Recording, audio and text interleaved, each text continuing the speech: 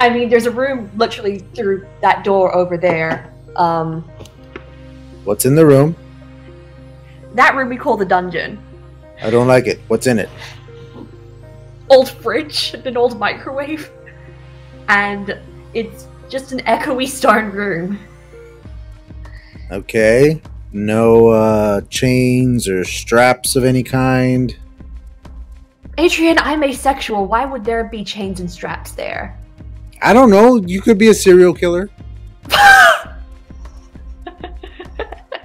It's entirely possible. I don't know you like that.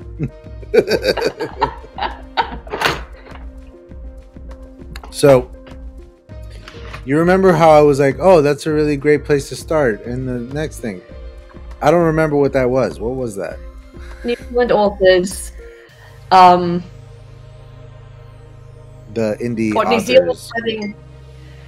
New Zealand having a preference for historical or contemporary books for their New Zealand authors over fantasy. So here's the interesting thing. At the convention I was just at this last weekend, 8 out of 10 authors there to sell books were romance authors. 8 out of the 10 readers that we got cycling through during the author reader events, 8 out of 10 of those were sci-fi fantasy readers. The majority of the authors were romance, the majority of the readers were sci-fi fantasy. And I just don't know what to make of that in the context of this event. So do you think there might be a similar thing going on over there where the market thinks it thinks things are one way, but they're actually another? Yeah, it's very likely. I think,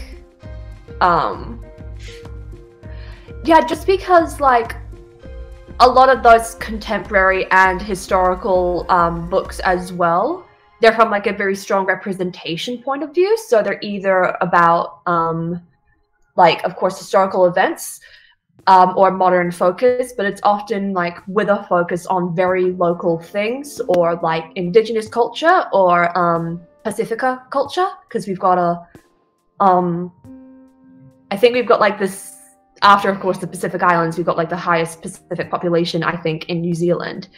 And because they're basically our neighbors, we like support them a lot in that sort of sphere.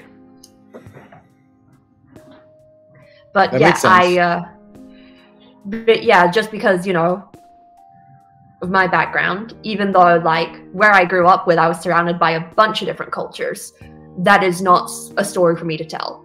So I tell the fantasy stories because I also find them more exciting. Yeah, it also, you know, provides an opportunity to create new cultures and new dynamics between them. And it's interesting when you're surrounded by so many different cultures or part of different cultures, what you can do creatively with that in storytelling. You know what I mean? Like, I mean, for example, I work at a hotel, and we had a family checking in during a very, very busy day. They had 2 of our biggest suites, and neither of them were done being cleaned yet. Housekeeping was falling behind. So they had to wait for housekeeping to finish cleaning the room. So they're just standing in the lobby in front of me. And there's like 20 of them, you know? So it's chaos. They were a half Latino, half Arabic family, which I had never seen myself. I am Hispanic. So the women were all speaking to each other in Spanish, and I could understand everything they were saying. The men were speaking to each other all in Arabic. I could not understand anything they were saying, and they were communicating with each other with a mix of both languages. It was very fascinating to watch, because I have that with Spanish and English with my family, but I've never seen it with Spanish and Arabic and English, like all 3 of those mixed in together, because they were fluent in all 3. Anyway, the mom, you know, there's grandmas and there's aunts and there's the kids, but the mom was talking mad trash about me the entire time because their room wasn't ready. So she's talking trash in Spanish about how bad I am at my job, how they're not coming back here because this is ridiculous, and they have to wait. This is absurd, and just talking mad trash in Spanish. And I'm listening to the entire thing. When they came in, they spoke to me in English, so I spoke to them in English. They gave me no reason to reveal that I speak Spanish, so I didn't. And so I just let her carry on. So she's been going on for a while. Then a completely different guest who had absolutely nothing to do with them. She just happened to be Hispanic herself.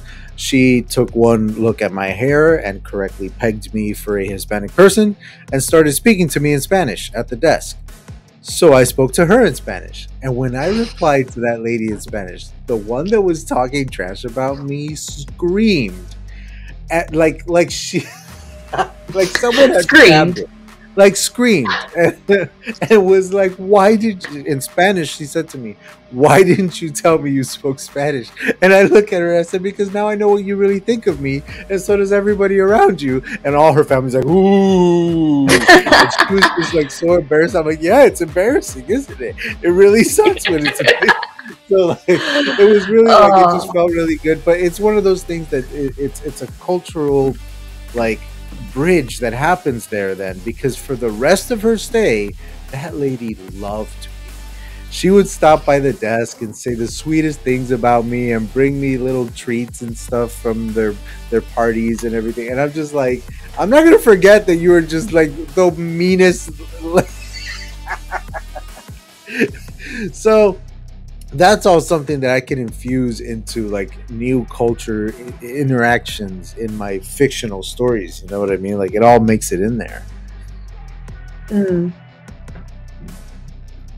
Like, does that happen with you? With like where like these interactions that you have with people end up in those stories, just tweaked?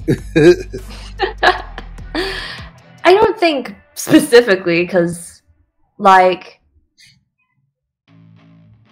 I mean, just because I can't think of a better term, but a lot of the time, like, growing up and, like, when I was very little, you could almost say that, like, I didn't see color. I know it's a bad phrase to use, but that's probably, like, the closest that I could when you're a kid, you really don't. You know what I mean? Like, not like that. Yeah. Like when you're a kid, and I guess you don't understand the cultural undertones of skin color. You don't get that yet. That's learned over time.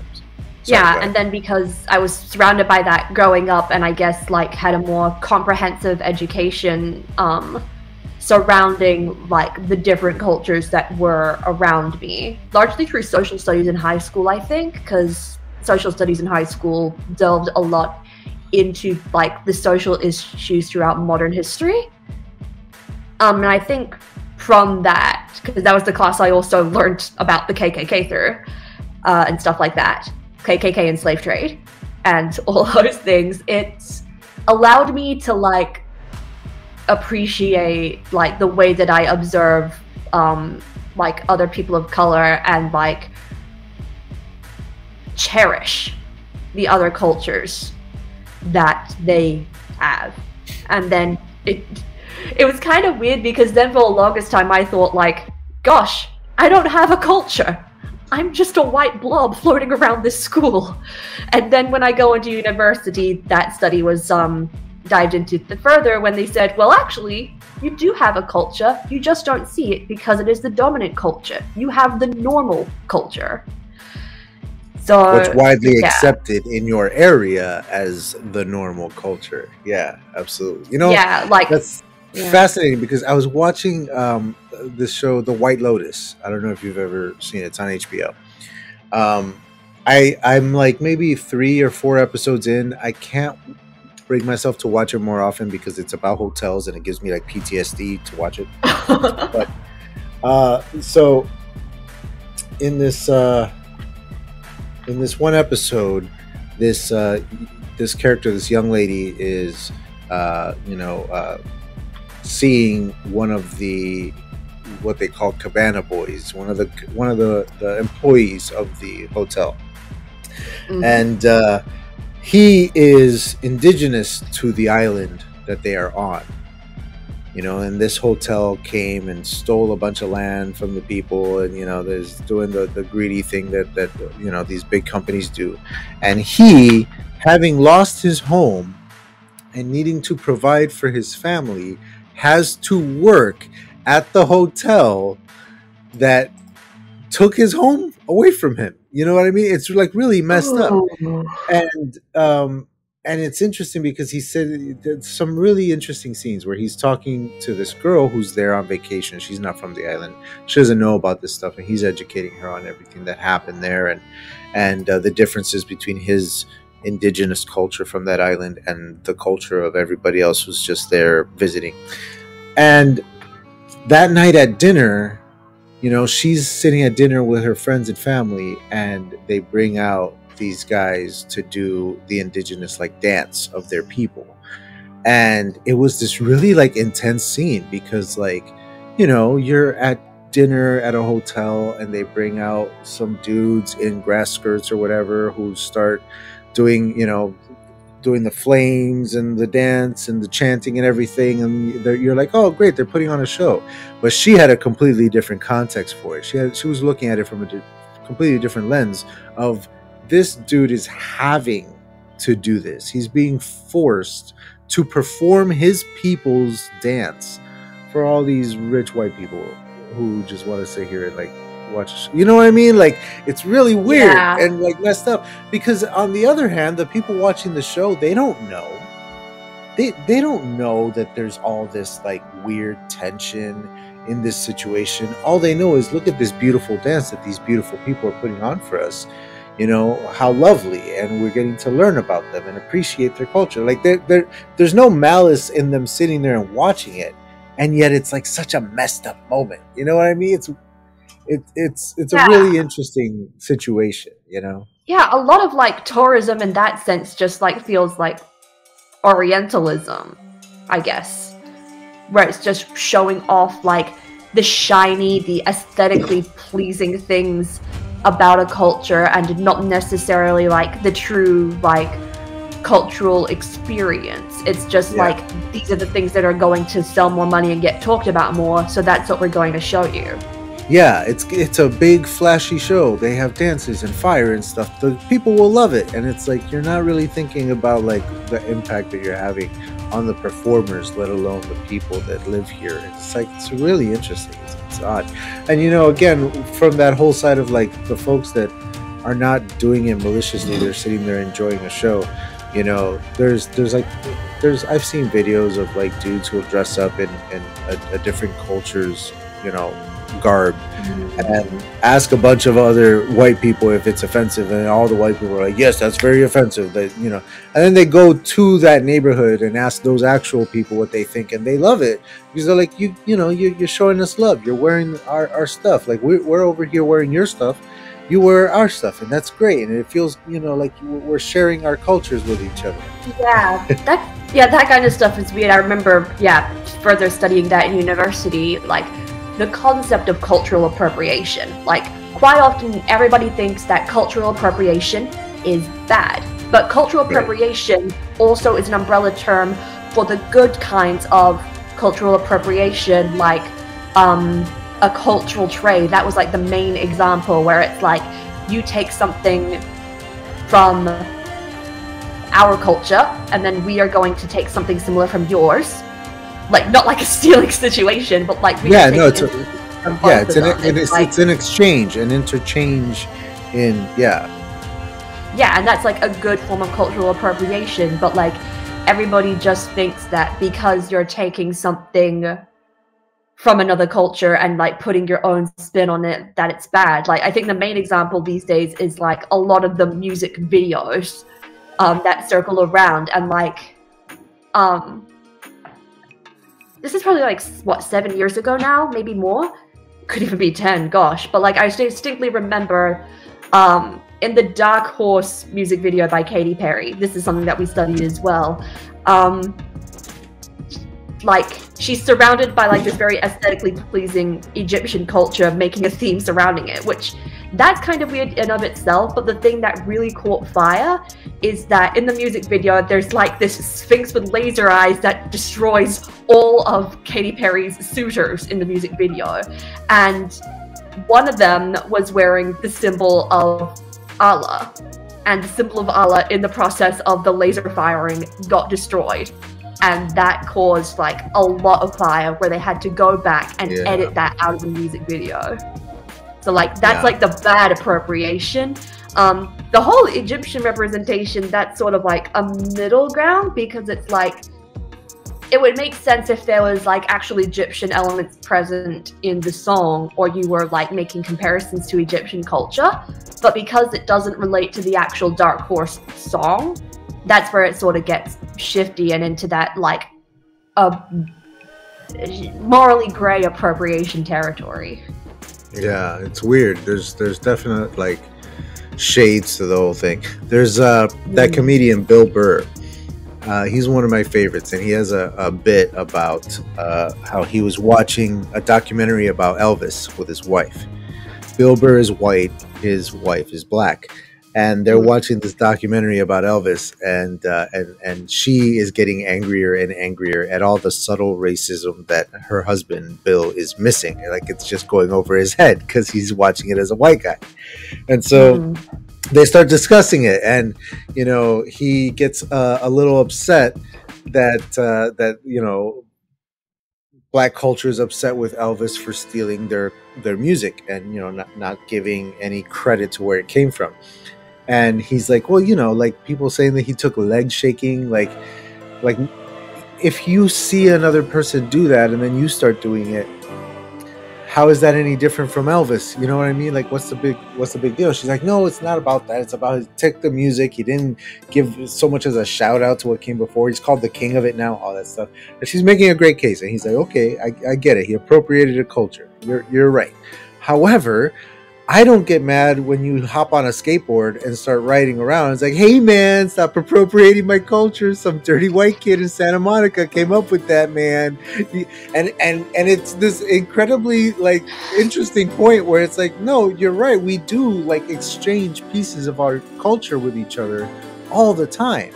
And isn't that a greater representation of love than keeping everybody apart? You know what I mean? Yeah. Like, let's learn about each other. Like, have you ever seen a white dude like really excited that he got invited to the cookout? Like, those dudes understand, oh, there's a whole world of exchange here that, you know, I've been missing out on. Like, there's more love to be had. There's more love to be had. Yeah, and I think it's just like that whole weird thing of like the people who want to divide and then the people who want to embrace. It's just such a crazy thing. It comes down to respect. You know, you're being respectful of each other. You know, you're holding each other accountable, and as long as those two things are happening, man, like it's all love. Like, you know, it's all love. Let's share and share alike. Okay. How is the writing of book 2 going? Because I know I've read a couple of chapters. I'm not as far into it as I wish I was. I'm going to get back into it, but I'm loving it so far. But how far are you into it? Where are you? Yeah, I'm kind of in a similar situation. There was like a solid 2 weeks where I didn't like edit it or add anything to like the CP documents. Oh, so you're like a real author. Okay, I gotcha. Well, yeah. Yeah, just because, like, a lot of real, like, crazy things started happening on my end in regards to, like, work-life balance and mental health. And so that stuff had to go on the back burner for a little bit, and it's still on the back burner now, but, like, slowly, like, slipping off the back burner back into my hands. Careful, it's hot. So, yeah. I mean, I think I will still be on track to, like, align with where I want to be in terms of my goals, because I wanted to start beta reading at the end of this year, which is still very possible. Like, I don't want to finish the beta reading at the end of this year. I want to just start it, because I know, like, now, or I'm starting to get used to now the kind of paces that I can make. Essentially, yeah. You know, the good thing about those long, like, beta reader phases, though, is that you can get some other projects started and to a good position before you dive back into the one that you're working on now. Yeah, absolutely. Get a nice conveyor belt of stories going, you know? Yeah, then I guess like I want to be able to like, I mean, it would be good to have like by NaNoWriMo November a month, because I'll be working on a different project then. That may be a good time to start the beta reading, but yeah. At the same time, I'm also wary about the beta reading process, because with my first book, the beta reading process was a nightmare, and so I'm hoping it's less of a nightmare this time round. I have to pay you a compliment on your opening chapter for book 2, because I haven't read book 1, and I dove into the second one, just trusting that you'd hold my hand through it as the author, and I was really impressed with how well you started, because yes, it's a sequel, so you're starting it from a new point, and you want people who already read the first book to, you know, dive right in and get hooked right away. And at the same time, you have to, you know, kind of fill in first-time readers on what happened before. But you also want to, like, create some mystery about it. Like, you don't want to just spill out, exposition dump everything that happened. You want to give them little nuggets. No, and you did a really good, that's what I'm trying to say. You did a really good job, because what you do is you drop these little nuggets of like, this happened and that happened, and this person is important to me because of this. And all it does is like, oh man, now I want to find out what happened there. Why did these two become such enemies? And why did like, how did this person save the other person? I know that he saved them, but how? And from what and why? And like, oh, it just makes me want to read it. I know exactly the characters and the moments that you're talking about, and yes. Well, you did write it. Like, you could like drop the most obscure hint, and I'll probably be able to like get it. Like, well, you know, it's like by the time that you're done working on a book and putting it out, what I've learned from this first one is that you've read it like a million times from cover to cover. You know, like, no one has read that book more than you. No one will ever have read that book more. Until I get a super fan who ends up reading that book once every year. Fingers crossed. Fingers crossed. Then they'll definitely read it more times than me. I haven't like fully gone through book 1 and read it since I published it. Because I think times when I've like flicked through just to find something, then like I find the typos or like the inconsistencies that I missed, and I was just like, oh god, the entire book's like this, when it's probably not. Yeah, well, I mean, it's for me, through draft to digital, I'm allowed to make changes to the book once every 90 days without like incurring any fees or anything. So I'm working on an edit right now to like put out like a new edition, basically, because after literally like seconds after hitting the publish button on that novel, I found a typo that I missed, and I was like, motherfucker. And like early too, like chapter 3, like really early on, and I'm like, Jesus, like, is it like this through the whole book? And come to find out, it is. It was just riddled with typos and stuff that I would much rather fix. So that, along with a scene that apparently is not being interpreted the way that I intended, and I'm like, you know what, I'm going to need to rewrite that scene and make it a little clearer what I'm trying to do, because I don't want it to be misconstrued. So I'm actually like, you know, George Lucasing this thing and fixing little things about it, and republishing it when it's done. So I'll have read the book once more by the time that's done.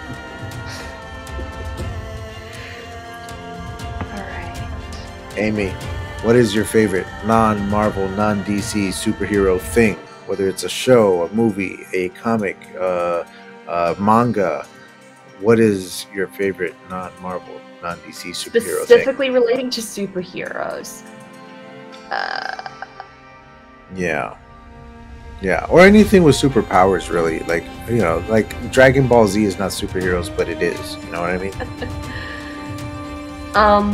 I guess that would be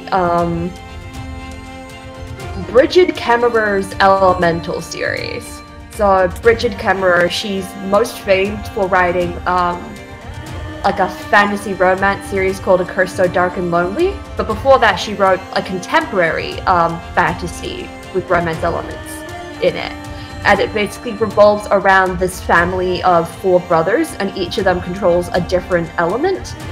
And it just goes through their story of surviving in a town that hates them. And then they also, you know, find love along the way. All right. Nice. That sounds awesome. Awesome. Chronicle was one of mine. We already talked about that on the other show. That's definitely something to check out. Other than that, it's probably Invincible. There's a comic, and now it's a cartoon on what is it on? Prime? Amazon Prime. Invincible. It's written by Robert Kirkman, who is famous for creating The Walking Dead. He basically created this superhero series where the idea is like, okay, it's kind of like The Boys in the idea of like, what if superheroes were real? You know, it would be a much more gruesome thing than people portray in Marvel and DC. Because like, if Superman can punch a hole in your chest, and other characters can do that, somebody's getting punched a hole through their chest. Like, that's going to happen. You know what I mean? Like, it gets brutal like that. So, but it's also at the same time a young, like, teenage superhero starting out. You know what I mean? So, like, you have this kind of like Spider-Man, Nightwing aged kind of character, and then this epic journey ahead of him all through adulthood, and it's an epic superhero tale. It's freaking awesome. And a whole unique universe that also makes a lot of fun of the Marvel and DC universes. You know, it has little references that make it ridiculous. You gotta love it for that kind of thing. Nice. I recommend. Amy, oh wait, I can't believe I didn't save The Incredibles. That's another good one. Oh, The Incredibles is a good answer. Damn it, that's a really good one. Where's my super suit? Yeah. Honey!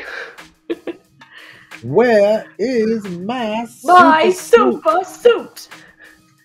Why do you need to know? Oh, I love that scene. You know what's funny about that, and we'll start closing out with this. That scene in The Incredibles, he's inside the building when a helicopter crashes into the building from outside his window. And in Avengers Infinity War, Sam Jackson is on the street looking up as a helicopter crashes into a building's window. I did not know that. And it's like, he's in both places right now.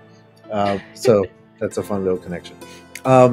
Amy, was there anything that you wanted to cover with us today on the Writer's Den that we didn't get a chance to get to, that I didn't think of to ask, or that you forgot about? Anything that you want to make sure you get out there to the people before we wrap up? Not off the top of my head, but all right. Yeah. All right. Well, I'm here to vibe. I thought that the Writer's Den went really well today. I hope that you enjoyed it. I did enjoy it. Thank you. Yeah, it was a nice, fun little episode. I love being able to like spotlight a singular author every now and then like that. It's fun. You know, we do the Tuber Book Club and we do the big like roundtable typewriters podcast. But these one-on-one interviews, like I really like these. These are fun. You know, get to really know a person. Yeah, absolutely. It's good times.